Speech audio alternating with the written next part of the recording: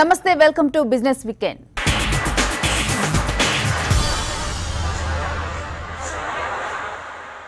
Imports exports అభివృద్ధి చెందుతున్న మన దేశానికి ఇవి రెండు చాలా ముఖ్యం.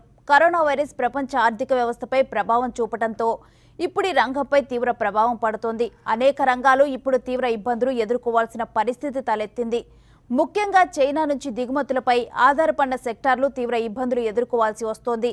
మరోవైపు చైనాతో నెలకొన్న యుద్ధ వాతావరణం కూడా దిగుమతులపై ఆధారపడిన మన దేశ వాణిజ్య రంగంపై తీవ్ర ప్రభావం చూపనుంది.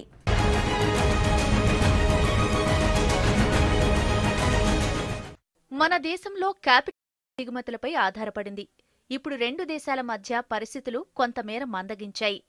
చైనా ఉత్పత్తులను నిషేధించాలంటూ దేశవ్యాప్తంగా సోషల్ మీడియాలో ప్రచారం విస్తృతమైంది.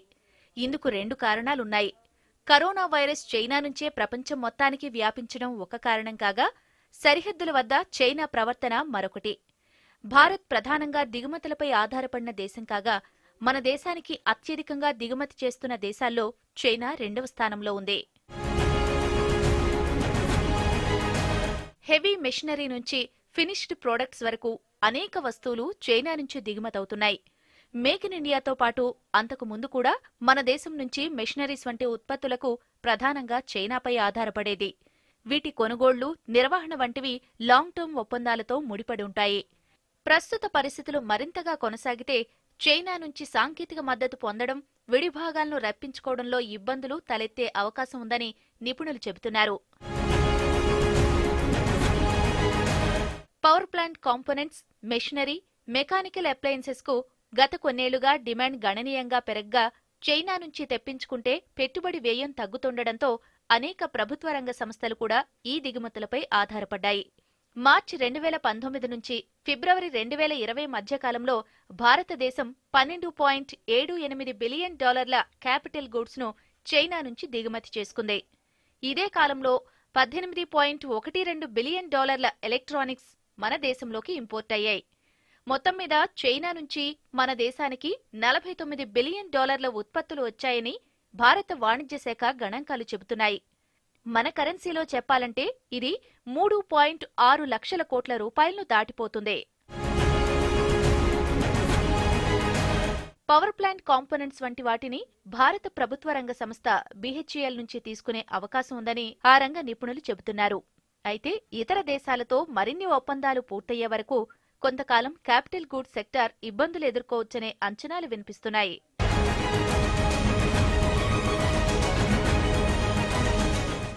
లాక్డౌన్ కారణంగా ప్రపంచంతో పాటు దేశ ఆర్థిక వ్యవస్థ కూడా స్తంభించిన విషయం తెలిసిందే. ఇప్పుడు కూడా లాక్డౌన్ అమలవుతున్న కంటైన్మెంట్ జోన్లకే పరిమితం చేయడంతో పాటు అనేక రకాల మినహాయింపులు ఇచ్చారు. దాదాపుగా అన్ని రకాల కార్యకలాపాలు తిరిగి ప్రారంభం కావడంతో మందగించిన ఆర్థిక వ్యవస్థ మళ్లీ గాడిలో పడేందుకు ప్రయత్నం చేస్తోంది. లాక్డౌన్ నుంచి సాధారణ జీవితం వైపు మన దేశం అడుగులు వేస్తోంది. భారీగా కేసులు నమోదవుతున్న ప్రాంతాల్లో మినహా మిగిలిన ప్రాంతాలలో రిలాక్సేషన్స్ ఇవ్వడంతో ట్రాఫిక్ ఇబ్బందులు, విద్యుత్ ఉత్పత్తి, వినియోగం, నౌకాశ్రయాలలో కార్యకలాపాలు, వాహన ఆస్తుల రిజిస్ట్రేషన్లు వంటి అనేక కార్యకలాపాలు గాడిన పడుతున్నాయి. 2 నెలల పాటు పూర్తిగా స్తంభించిపోయిన వ్యవస్థలు మళ్లీ ఊపందుకునేందుకు ప్రయత్నాలు చేస్తున్నాయి.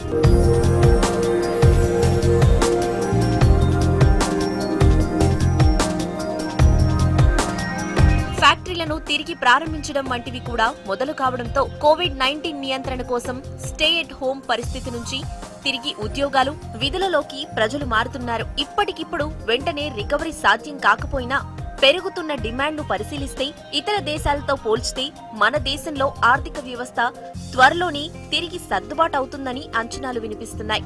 లాక్డౌన్ కు ముందు కాలంతో పోల్చితే డిమాండ్ పరంగా ప్రస్తుతం చాలానే అంతరం కనిపిస్తోంది. అయితే సప్లై పరంగా పురోగతి కనిపించడం ప్రోత్సాహకరంగా ఉందని UBS సెక్యూరిటీస్ అంచనా వేస్తోంది. కానీ డిమాండ్ మాత్రం అంతగా పెరగకపోవడం కొంత ఆందోళన కలిగించే విషయంగానే చెప్పాలి. ప్రముఖ ఆటోమొబైల్ కంపెనీలన్నీ దాదాపు ఉత్పత్తి, సరఫరాలను పెంచుతున్నాయి. సాధారణ స్థాయితో పోల్చితే హోల్సేల్ డిస్పాచెస్ 47% చేరినట్లు హీరో మోటోకార్ప్ చెబుతుంది. సప్లై పెరిగినా డిమాండ్ పరంగా ఊపందుకుంటే మాత్రమే రికవరీ వైపు అడుగులు పడినట్లుగా చెప్పాలని ఎకనామిస్టులు చెబుతున్నారు. ప్రస్తుత పరిస్థితిలో ఆర్థిక రంగం రికవరీ అయ్యేందుకు మరింత కాలం పడుతుందని ప్రజల నుంచి వైరస్ భయాలు పూర్తిగా తొలగడం, ఆదాయాలు తిరిగి సాధారణ స్థితికి రావడం, వలస కార్మికులు మళ్లీ విధులకు హాజరవ్వడం సాధారణ స్థితికి వచ్చాకే ఎకానమీ గాడిలో పడుతుందని ఆర్థికవేత్తలు చెబుతున్నారు. లాక్డౌన్ కాలంలో ఓ కంపెనీ గురించి మాట్లాడుకున్నామంటే అది రిలయన్స్ ఇండస్ట్రీస్ మాత్రమే. ప్రపంచం మొత్తం వాణిజ్యం స్తంభించిపోయిన పరిస్థితుల్లో ఒక్క రిలయన్స్ సంస్థల్లోకి మాత్రం వేల కోట్ల చొప్పున నిధులు ప్రవహించాయి. అనేక అంతర్జాతీయ కంపెనీలతో పలు డీల్స్ చేసుకోగా ఇప్పుడు అవన్నీ కలిపి 1,00,000 కోట్ల కూడా దాటిపోవటం విశేషం. రిలయన్స్ సంస్థను రుణరహితంగా మార్చుతానంటూ గత వార్షిక సర్వసభ్య సమావేశంలో సంస్థ చైర్మన్ ముఖేష్ అంబానీ ప్రకటించగా ముందుగా చెప్పిన గడువుకు 8 నెలల ముందే ఈ టార్గెట్ను అందుకోవటం విశేషంగా చెప్పాలి.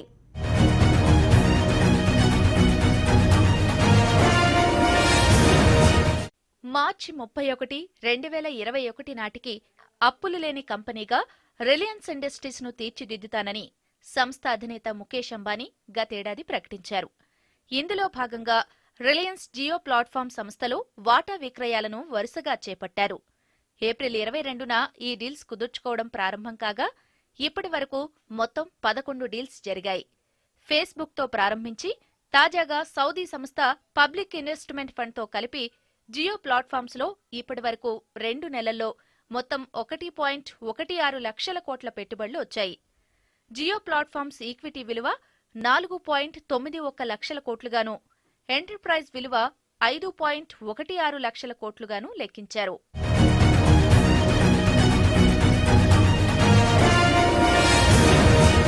11,367 కోట్లను సౌదీ అరేబియాకు చెందిన పబ్లిక్ ఇన్వెస్ట్మెంట్ ఫండ్ ఇన్వెస్ట్ చేసింది. PIF కు రిలయన్స్ ఇండస్ట్రీస్ 2.32% వాటా విక్రయించింది. కంపెనీలో దాదాపు 24.7% వాటాను 2 నెలల వ్యవధిలో రిలయన్స్ విక్రయించగా భిన్న సాంకేతికతలు, ప్లాట్ఫామ్లు ఒకే గ్రూప్ కింద ఉండడం వల్లే జియో ప్లాట్ఫామ్స్ పై దిగ్గజ పెట్టుబడిదారులు ఆసక్తి చూపుతున్నారని మార్కెట్ వర్గాలు చెబుతున్నాయి. మరోవైపు రైట్స్ ఇష్యూ ద్వారా 53,124 కోట్లను రిలయన్స్ సమీకరించింది.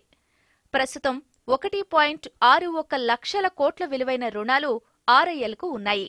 జియో ప్లాట్ఫామ్స్కొచ్చిన పెట్టుబడులు, రైట్స్ ఇష్యూ నిధులతో కలిపి మొత్తం అప్పులను తీర్చివేయనున్నట్లు రిలయన్స్ ఇండస్ట్రీస్ గతంలోనే ప్రకటించగా మరోవైపు వ్యాపార విస్తరణపై కూడా దృష్టి నిలిపింది. ఫ్యూచర్ రిటైల్లో వాటాలను కొనేందుకు రిలయన్స్ సిద్ధమవుతోందని, ఆ గ్రూప్తో సంప్రదింపులు జరుపుతోందని తెలుస్తోంది.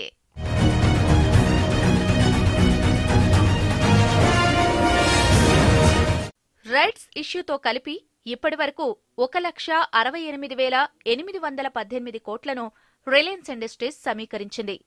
నాన్ ఫైనాన్షియల్ సంస్థ చేపట్టిన ప్రపంచంలోనే అతిపెద్ద rights ఇష్యూగా Reliance rights issue record సృష్టించగా దీనికి 1.59 రెట్లు ఓవర్ సబ్స్క్రిప్షన్ లభించడం విశేషం. వచ్చే ఏడాది మార్చి నాటికి రుణరహిత కంపెనీగా రిలయన్స్ ను మార్చుతానని, తానిచ్చిన వాగ్దానం నెరవేర్చినందుకు సంతోషంగా ఉందని ముఖేష్ అంబానీ తెలిపారు. షేర్ హోల్డర్లు, వాటాదారులే తమ సంస్థకు DNA అని, ఈ విషయం మరోసారి నిరూపితమైందని ఆయన అన్నారు. రాబోయే దశాబ్ద కాలం రిలయన్స్ ఇండస్ట్రీస్ కు గోల్డెన్ డెకేడ్ అవుతుందని ఆశిస్తున్నట్లుగా ఆయన చెప్పారు.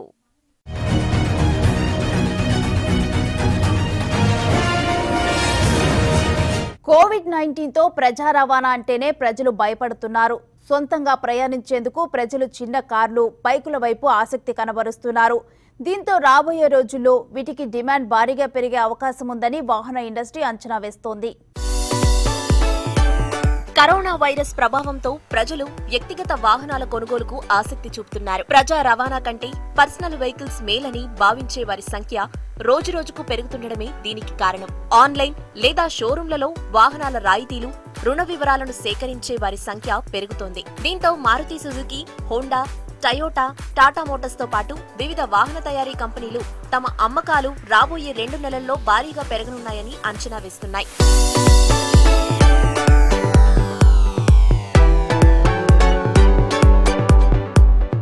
లాక్డౌన్ తర్వాత తక్కువ ధరలలో లభ్యమయ్యే చిన్న కార్లకు డిమాండ్ పెరిగే అవకాశం ఉందని మారుతి సుజుకి చెబుతోంది. ప్రజల కొనుగోలు శక్తి తగ్గడం వల్ల ఎంట్రీ లెవెల్ కార్లకు డిమాండ్ పెరుగుతోందని ఇండస్ట్రీ వర్గాలు తెలిపాయి. ప్రస్తుతం పరిస్థితుల్లో బ్రాండ్ కంటే చక్కని మెయింటెనెన్స్ ఇచ్చే కంపెనీల కార్లనే కొనుగోలుదారులు ఎంచుకుంటున్నారు. బడ్జెట్ కార్లకు డిమాండ్ పెరిగినా వాహన కంపెనీలకు రెవెన్యూ పరంగా నిరాశ తప్పకపోవచ్చని ఇండస్ట్రీ వర్గాలు అంచనా వేస్తున్నాయి.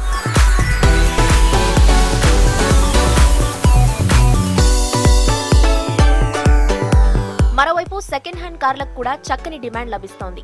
లాక్డౌన్ ముందుతో పోలిస్తే ప్రస్తుతం సెకండ్ హ్యాండ్ కార్ల ధరలు కూడా దిగిరావడం దీనికొక కారణం. Maruti Swift, Hyundai Santro, Hyundai grand i10, Honda city, Maruti Swift Dzire వంటి 5 మోడళ్లకు కస్టమర్లు అధిక ఆసక్తి కనబరుస్తున్నారు. బిజినెస్ వీకెండ్ లో ఇప్పుడు బ్రేక్ తీసుకుందాం.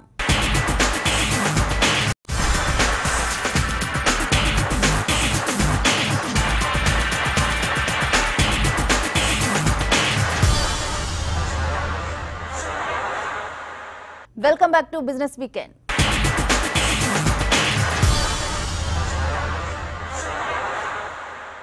ఈ వారం దేశీయ మార్కెట్లు భారీ లాభాలతో ముగిశాయి. ఈ వారం ప్రారంభంలో భారత్ చైనా సరిహద్దు టెన్షన్లతో మార్కెట్లు కొంత ఒత్తిడికి లోనయ్యాయి. అయితే వారం మొత్తం మీద సెన్సెక్స్, నిఫ్టీలు 2.5% పైగా లాభపడ్డాయి. బ్యాంకింగ్ స్టాక్స్ ఈ వారం తీవ్ర ఒడిదుడుకులకు లోను కాగా ఎఫ్ఎంసీజీ స్టాక్స్ భారీ కరెక్షన్కు గురయ్యాయి. Reliance industries, Bajaj finance, Bajaj Finserv, విప్రోలు ఈ వారం 6 నుంచి 10% లాభపడగా ఇండస్ ఇండ్ బ్యాంక్, ఐటీసీ, ఎన్టీపీసీ, భారతీ ఇన్ఫ్రాలు 4 నుంచి 9% నష్టంతో ఈ వారం నిఫ్టీ టాప్ లూజర్స్ గా ఉన్నాయి. వచ్చే వారం మార్కెట్లు ఎలా ఉండొచ్చు, ఈ సమయంలో ఎలాంటి వ్యూహాన్ని అనుసరిస్తే మంచిది అనే అంశంపై ఇండిపెండెంట్ ఫండమెంటల్ అనలిస్ట్ బాలాగారి విశ్లేషణ ఇప్పుడు చూద్దాం. లాస్ట్ వీక్ అందరికీ చెప్పడం కూడా జరిగింది. Even second rung NBFC companies which are focused on either rural areas or semi-urban areas, especially మనం strong pedigree ఉన్న కంపెనీస్ అని చెప్పాం. సో అలాగే మనం we have seen a few companies చాలా strong performance from NBFC sector అనేది మనం చెప్పాం. సో ఈ కారణం మూలన వాటిలో కూడా దృష్టి పెడితే బాగుంటుంది. ఎక్కడైనా మనకి చిన్న చిన్న కరెక్షన్స్ వచ్చినప్పుడు definitely second run are front line NBFCs, private sector banks పక్కన పెడితే NBFCs which have a very strong management and very good pedigree, అటువంటి వాటిల్లో ఎవ్రీ డిక్లైన్లో కొద్దిగా కొనుగోలు చేస్తే లాభసాటిగా ఉండే అవకాశం ఎక్కువ. మనకి ఫార్మస్యూటికల్స్ ఇటువంటివన్నీ కూడా they have taken a back step, ఎందుకంటే అవి అంతకు ముందే బాగా పెరిగినాయి కాబట్టి they are in a consolidation mode. కాబట్టి ఫార్మా సెక్టర్లో కూడా we have to be selective. కొన్ని సెకండ్ ర్యాంక్ ఫార్మా కంపెనీస్ కూడా బాగా పెరిగినాయి, ఇప్పుడు చిన్న కరెక్షన్ మోడ్లో ఉన్నాయి. So do not chase the price అండి. డెఫినెట్లీ మనం ఒక ప్రైస్లో ఎక్స్ ప్రైస్లో కొనకపోయినా స్వల్పంగా ఎక్కువ పెట్టి కొనడంలో తప్పు లేదు. Be very careful about selection of a company. ఈ ఫార్మస్యూటికల్ రంగంలో కానీ, chemicals and fine and speciality chemicals రంగంలో కానీ, ఇటువంటి వాటిలో బీ వెరీ కేర్ఫుల్. ఎందుకంటే అవి అంతకంటే ముందర బాగా పెరిగినాయి, కన్సాలిడేషన్ మోడ్లోనే. అందులో కూడా there are excellent companies. Wait for a small correction అండి. చిన్న కరెక్షన్ అయిన తర్వాత అటువంటి రంగాల్లో డెఫినెట్లీ కొనుగోలు చేయొచ్చు. ఈ వీక్లో మనం especially we have seen a strong performance in PSU based company, public sector అండర్టేకింగ్స్లో. ఎందుకంటే మనకి కోల్ మైనింగ్ కంప్లీట్లీ ఇప్పుడు ప్రైవేట్ హ్యాండ్స్లోకి వెళ్ళబోయే అవకాశం కంప్లీట్లీ ఓపెన్ అప్ అయిపోయింది. Government of India is now inviting everybody to openly participate in coal mining. ఇదే మనకి రాబోయే రోజుల్లో ఆల్మోస్ట్ ఆల్ PSUs రాబోయే రోజుల్లో అంటే next 2-3 yearsలో completely I think government of India will go out of maintaining and managing businesses. కాబట్టి మనకి PSUsలో కూడా ర్యాలీ చూసే అవకాశం ఉంది. అన్నీ కాకుండా కొన్ని సెలెక్టివ్లీ ఏవైతే మనకి నేషనల్ అసెట్ ఓనర్స్ ఉన్నారో అటువంటి వాటిల్లో కొద్దిగా on declines one can take a small position అండి. బట్ ఓవర్బోర్డ్ వెళ్ళి కంప్లీట్లీ అన్ని PSUs కూడా అట్రాక్టివ్ ప్రైస్లో దొరుకుతారని మాత్రం కొనకూడదు. So be very careful, but they will also participate in the coming days. Two-wheeler space lo anni strong companies, most of the listed companies in two-wheeler space, 4 or 5 companies are extremely strong companies with very strong balance sheets. So and chaala mandi almost listed companies lo exclusively two-wheeler companies lo debt kuda ledhu. So itvanti company lo on every decline one can take some positions. So ఇలా మనం selectively ఈ 3 to 5 సెక్టర్స్కి currently confine చేసుకుంటే, and ఒకటి కొన్ని strong housing finance companies, especially మనకి LIC housing finance కానివ్వండి, ఆవాస్, ఇటువంటివి, and people who are driven by fintech, especially ఎన్బిఎఫ్సిస్లో రకరకాల ఎన్బిఎఫ్సిస్ ఉంటాయి అని చెప్పి మనం గతంలో కూడా చెప్పడం జరిగింది. Housing finance companies, truck finance companies, second hand truck finance companies, అలాగే consumer based companies, consumer focused retail financing companies, and urban కాకుండా semi urban and rural focused finance companies, అలాగే గోల్డ్ లోన్స్ ఇచ్చే ఎన్బిఎఫ్సిస్, అవి కూడా మనం very strong performance చూసాం. రెండే listed స్పేస్లో మనకు ఉన్నాయి, and we have seen performance of both the stocks, extremely strong performance మనం చూసాం. So NBFCs also will be very strong but housing finance కంపెనీస్లో selectively, not all, selectively one can definitely take a small position అని చెప్పచ్చు. So ఇలా మనం ఈ 3 to 5 sectors are 5 to 6 సెక్టర్స్లో ఎప్పుడైనా చిన్న చిన్న రియాక్షన్స్ వచ్చినప్పుడు డెఫినెట్లీ కొద్దిగా స్టాక్ కొనుక్కుంటే ఓవర్ ద నెక్స్ట్ 2-3 months కొంచెం మనకి యావరేజ్ కూడా కాస్ట్ తక్కువ అవుతుంది. అండ్ వన్స్ ద కంప్లీట్ అన్లాక్డౌన్ అది అయ్యి మళ్ళీ ఎకానమీ ఆన్ ట్రాక్ వచ్చినప్పుడు we can make some very good profits. ఇక ఈ వారం స్టాక్ మార్కెట్లపై విశ్లేషణ, అలాగే ఒడిదుడుకుల మార్కెట్లో ఎలాంటి స్ట్రాటజీని అవలంబించాలి, మీడియం టర్మ్ లో ఏ సెక్టార్స్ లో ర్యాలీ ఉండొచ్చు అన్న అంశంపై wealth mills securities equity strategist Kranti బత్ని విశ్లేషణ ఇప్పుడు చూద్దాం. ప్రస్తుతం ఇండియన్ మార్కెట్స్లో ఒక బ్రాడ్ బేస్డ్ స్టెబిలిటీ అనేది రావటం, మార్కెట్ యొక్క బ్రెత్ కూడా పాజిటివ్గా ఉండటం, అంటే అడ్వాన్స్ డిక్లైన్ రేషియో కూడా పాజిటివ్గా ఉండటం మనం మార్కెట్కి ఒక స్ట్రాంగ్ సపోర్ట్ని ఇస్తుంది. అంతేకాకుండా టెక్నికల్గా మనం చూసినట్లయితే మార్కెట్స్కి 10,000 నిఫ్టీ రేంజ్ అనేది ఒక స్ట్రాంగ్ సపోర్ట్ జోన్ కింద ఉండటం కూడా మార్కెట్కి ఒక పాజిటివిటీ అనేది ఇస్తుంది. మార్కెట్లో లాస్ట్ వీక్ ఒక మైక్రో క్యాప్ స్టాక్స్లో కానీ, మిడ్ క్యాప్ స్టాక్స్లో కానీ, మరియు లార్జ్ క్యాప్ స్టాక్స్లో కూడా ఒక స్టెబిలిటీ అనేది రావటం మనం అబ్జర్వ్ చేస్తున్నాం. అది మార్కెట్ యొక్క సస్టైనబిలిటీకి చాలా ఇంపార్టెంట్ ఫ్యాక్టర్ కింద మనం చూస్తున్నాం. ఇండియా యొక్క మ్యాక్రో ఎకనామిక్ ఇండికేటర్స్ కనుక చూసినట్లయితే ఈ ఇండికేటర్స్లో ఎటువంటి పాజిటివ్ ఇంప్రూవ్మెంట్ అనేది మనం విజువల్గా ప్రస్తుతం చూడటం జరగట్లేదు. అందువల్లనే ప్రముఖ రేటింగ్ ఏజెన్సీ ఫిచ్ ఇండియా యొక్క రేటింగ్ని స్టేబుల్ నుంచి నెగిటివ్ కింద డౌన్గ్రేడ్ చేయడం మనం చూస్తున్నాం. కానీ ఈక్విటీ మార్కెట్స్ చూసినట్లయితే ఈక్విటీ మార్కెట్స్ ఒక పాజిటివ్ ట్రెండ్లో కన్సాలిడేట్ అవ్వడం మనం అబ్జర్వ్ చేస్తున్నాం. మనం గత కొన్ని వారాలుగా చెప్తున్నాం, ఎకానమీ మరియు stock markets hand and హ్యాండ్గా okay synchronised మోడ్లో వెళ్ళటం ఎప్పుడూ జరగదు. ఒక్కోసారి ఎకానమీ అనేది స్టాక్ మార్కెట్స్ కంటే వెనకపడవచ్చు, స్టాక్ మార్కెట్స్ ఎకానమీకి ముందు నడవటం మనం అబ్జర్వ్ చేస్తూ ఉంటాము. ప్రస్తుతం ఎకానమీలో ఎటువంటి పాజిటివ్ ఇండికేషన్ లేనప్పటికీ స్టాక్ మార్కెట్స్ ఎకానమీలో రాబోతున్నటువంటి పాజిటివిటీని డిస్కౌంట్ చేస్తూ మార్కెట్స్ పయనించడం మనం చూస్తూ ఉన్నాం. ప్రస్తుత మార్కెట్ కండిషన్స్లో ఇన్వెస్టర్స్ ఒక by on dips cell on rally strategy అనేది ఫాలో అవటం చాలా ఇంపార్టెంట్గా మనం చూస్తున్నాం. ఎప్పుడైతే మార్కెట్లో ఒక డిప్ అనేది వస్తుందో ఆ టైంలోనే స్టాక్స్ పర్చేజ్ చేయండి. అంతేకాకుండా ఒక ర్యాలీ అనేది ఎప్పుడు ఉంటుందో అప్పుడు మార్కెట్లో సెల్ చేయటం చేయండి. అంతేగాని ఇన్వెస్టర్స్ దీనికి రివర్స్గా మార్కెట్ డౌన్ అయినప్పుడు అమ్మటం, మార్కెట్ రైజ్ అయినప్పుడు పర్చేజ్ చేయటం కనుక చేస్తే కనుక ఇన్వెస్టర్స్ నష్టాలను చూడటానికి అవకాశాలు ఎక్కువగా ఉంటాయి. అందువల్ల ఇన్వెస్టర్స్ బై ఆన్ డిప్స్లో చూడండి, సెల్ ఆన్ ర్యాలీస్లో చూడండి. అంతేకాకుండా ఏదైనా కొత్త పొజిషన్ తీసుకునేటప్పుడు ఆ కంపెనీ యొక్క వాల్యుయేషన్స్ సిగ్నిఫికెంట్గా కరెక్ట్ అయి ఉండి వాల్యుయేషన్స్ చాలా కంపెల్లింగ్గా చీప్గా ఉంటేనే అటువంటి స్టాక్స్లోకి వెళ్ళటానికి మంచిదిగా మేము భావిస్తున్నాం. అంతేకాకుండా ఒక సెక్టర్ కానీ ఒక స్టాక్లో కానీ సిగ్నిఫికెంట్ క్లారిటీ ఉంటేనే అటువంటి స్టాక్స్ని పర్చేజ్ చేయవలసిందిగా మనం ఇన్వెస్టర్స్ని ప్రస్తుత టైంలో ఈ స్ట్రాటజీని ఫాలో అవ్వాల్సిందిగా విజ్ఞప్తి చేస్తున్నాం. వచ్చే వారం మార్కెట్స్ని కనుక మనం చూసినట్లయితే మార్కెట్స్ సేమ్ ఈ కన్సాలిడేషన్ ఫేజ్ అనేది మార్కెట్లో కొనసాగడానికి అవకాశాలు ఎక్కువగా ఉంటున్నాయి. అంతేకాకుండా జియోపొలిటికల్ ఫ్యాక్టర్స్ మార్కెట్స్ మీద ప్రధానంగా ఇన్ఫ్లుయెన్స్ చేయడానికి అవకాశాలు ఎక్కువగా ఉన్నాయి. మనం గత కొన్ని వారాలుగా ఇన్వెస్టర్స్ చెప్తున్నాం, ఇన్సూరెన్స్ స్టాక్స్లో కానీ మరియు ట్రాక్టర్ స్టాక్స్లో కానీ అగ్రి బేస్డ్ స్టాక్స్లో కానీ ఇన్వెస్ట్ చేయాల్సిందిగా చెప్తున్నాం. ఆ రకంగానే ప్రస్తుతం ట్రాక్టర్ స్టాక్స్ మరియు అగ్రి బేస్డ్ స్టాక్స్లో, ఇన్సూరెన్స్ స్టాక్స్లో ఒక సిగ్నిఫికెంట్ ర్యాలీ అనేది రావటం మనం అబ్జర్వ్ చేస్తున్నాం. అంతేకాకుండా ఇన్వెస్టర్స్ ప్రస్తుతం బై ఆన్ డిప్స్లో, క్యాపిటల్ గూడ్స్లో మరియు ఆయిల్ మార్కెటింగ్ కంపెనీస్లో కనుక ఇన్వెస్ట్ చేసినట్లయితే రానున్న రోజుల్లో మంచి రిటర్న్స్ రావడానికి అవకాశాలు ఎక్కువగా ఉంటాం మనం చూస్తున్నాం. ఇవి ఈ వారం బిజినెస్ వీకెండ్ విశేషాలు. చూస్తూనే ఉండండి వాస్తవాలకు ప్రతిరూపం TV5.